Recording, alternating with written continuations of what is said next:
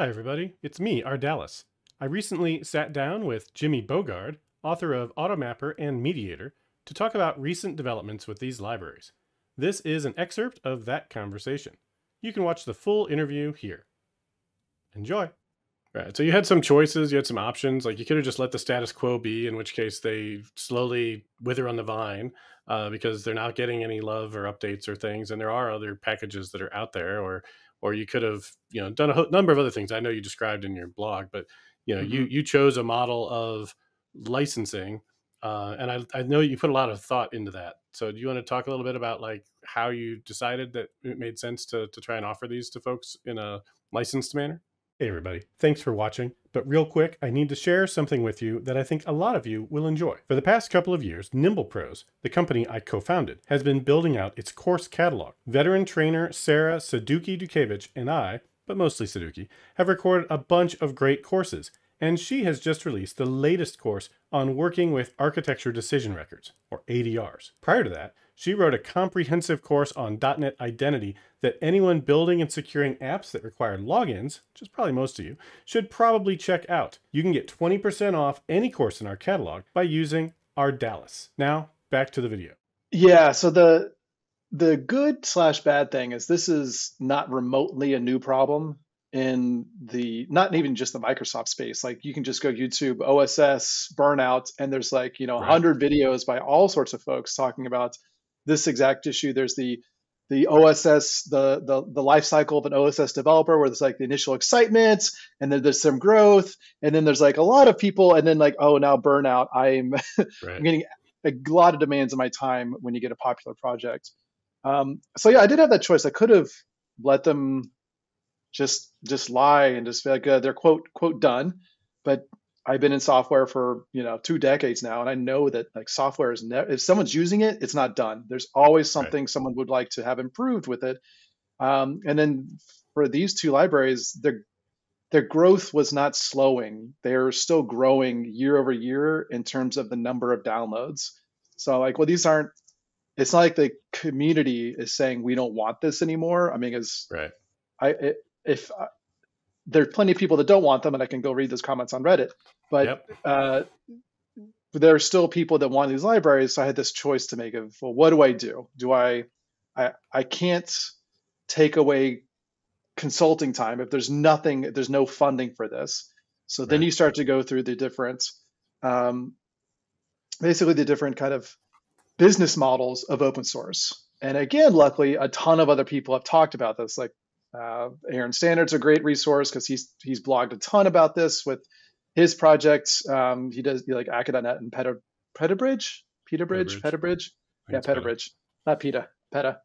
Um, and several other folks have written blogged about this. So you kind of go down the thing of what possible means of income could pay for this time to not just do minimal upkeep, but actually do actually improve these over time. Because that's one thing I really missed with Headspring was I had all these clients that I could just get up and like Slack, or I think it may have been HipChat back then, I'm not sure, Right. or just walk to their desk and like, hey, what are y'all doing? We actually had like tech lead meetings every 2 or 4 weeks where we get together and talk about things in our projects. And that was part of the thing of let's fold in feedback from clients about how you're using things. So something like behaviors, for example, that came about because we looked at 4 or 5 clients that were all doing similar junk. And we're like, well, this should be a first-class citizen in the library. But I didn't have that anymore. I didn't have any direct connection to clients that were actually using it on a daily basis. So that was based on basically looking at all this model. I don't want to just let these things kind of just exist and slowly die over time because I still wanted these projects to be successful and people use them and like them. So, you know, Right. and so the next thing was, well, what possible commercialization slash business options are there available for me? There's a ton out there that's like you can sell support, for example. But because I didn't really get a lot of support requests, then just selling support hours wasn't really that feasible. Because I imagine when people needed that sort of support, it was like one off and random. And I could see this by looking at GitHub issues of like who was asking questions, who was asking for help on Stack Overflow and and GitHub issues. And it was like these sort of one-off things. And just having sort of a support contract, that'd be such a barrier of entry for them coming in and signing up for something that Right. I didn't seem like that was a feasible model. So then you have like things like OpenCore as another common model as well. The idea there is if you have a free version that retains its open source, like permissive open source license, then you have things that you sell on top of it that are these sort of freemium features.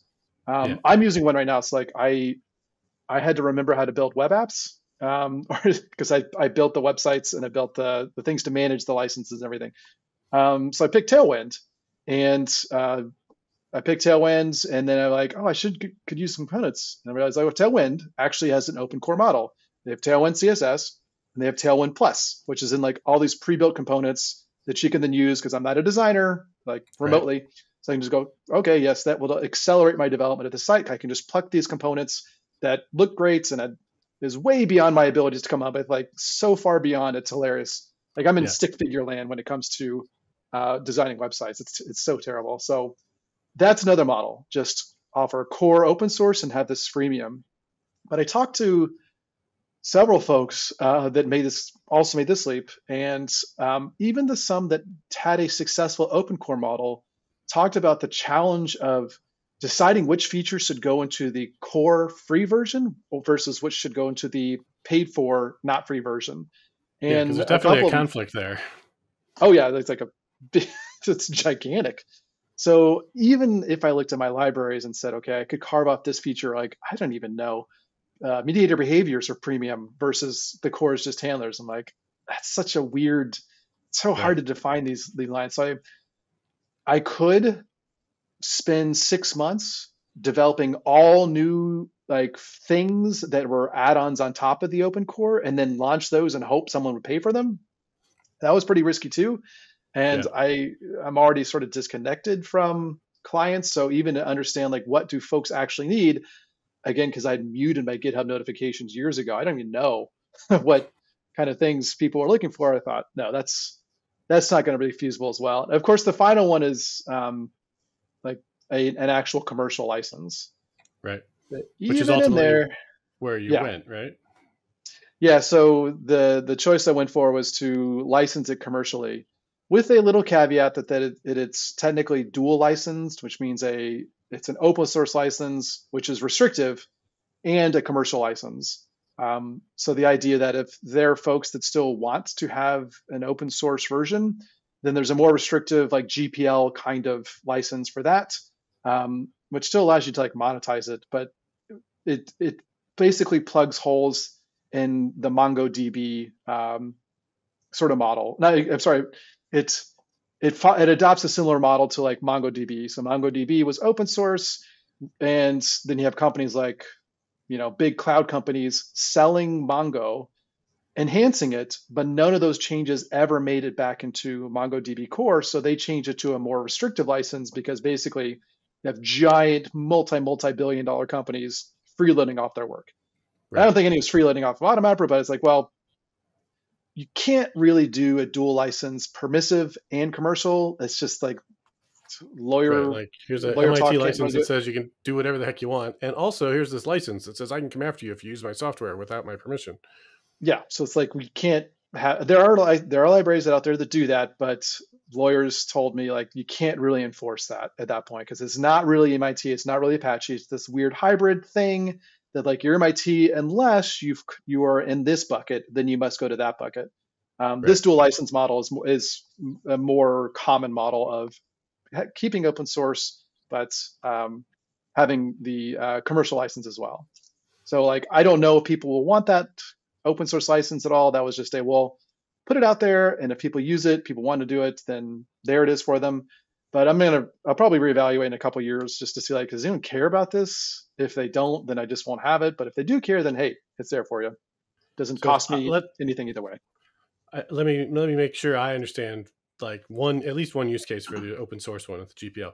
If I have a library like my clean architecture template and it uses Mediator, which it currently does, if I upgrade that to the version 13, I am able to use it through the dual license as long as my stuff is all open source and I'm using your open source license.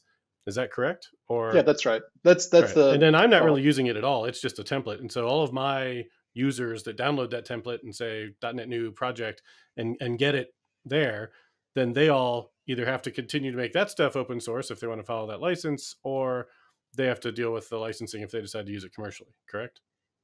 Exactly. So they're just bound to those two things. So Hmm? the whole And goal is that, like, that's pretty yeah. reasonable. I mean, I think. I mean, I would think so, because we Let's can see talk what about Reddit that. has to say. Oh, wait. Yeah. Well, I mean, it's hard for me to, like, because when I look at how do I connect to the community, that was another one of the goals I had with starting this. Was like, there's no community for these libraries today, and so I wanted to create that as well.